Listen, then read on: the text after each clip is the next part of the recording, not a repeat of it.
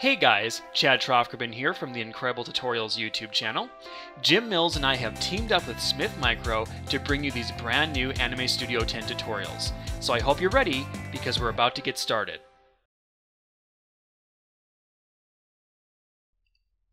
Smartphones have seen a pretty big update. We can now control many aspects of Anime Studio by creating smartphone dials. You can see we have some laid out here. So first, let's take a look at the stroke exposure. Now, stroke exposure is a drawing tool where we can expose a line gradually. Well, now, if we did a smartphone action, placing the stroke exposure at 0 and then another frame with it going all the way out, we can use the dial then to create this exposure effect and control just how much is exposed. The same goes for different effects on your style palette. For instance, we're using shading here.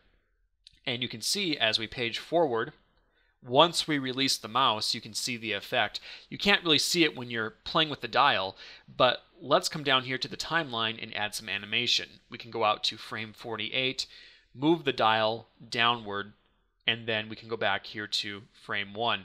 And if we scrub along now, you can see the animation take place. So there's definitely some animation going on there with the smartphone dial. And this even extends to 3D shapes. So if you use a lot of 3D shapes, we could, in this case, control the thickness of the 3D shape.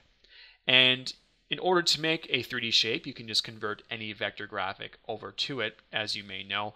But once you have the smart action set down, we can just come in and out like this and control the thickness of the 3D shape. And of course, we have tutorials on 3D shapes if you want to learn more.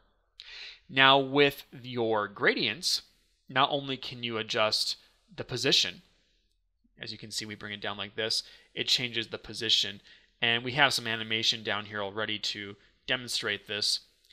Let's just go over here to frame 48 and reapply that really quick here.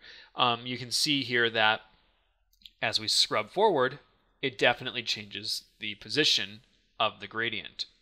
Now, for the gradient itself, we can come in here and, for instance, if we take the dial and we move it, just like that, you can see that we are basically adjusting the gradient itself, the colors of the gradient, and then we can move the position.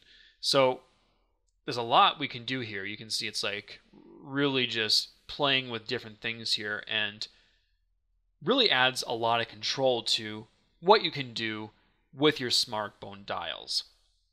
If you'd like more information on Anime Studio, please visit the official Anime Studio website at anime.smithmicro.com. And the Content Paradise channel has many more tutorials on bones and smart dials in general, so if you're looking to learn how to create these smartphone actions, be sure to check out those videos. Thanks for watching, guys, and we will see you next time.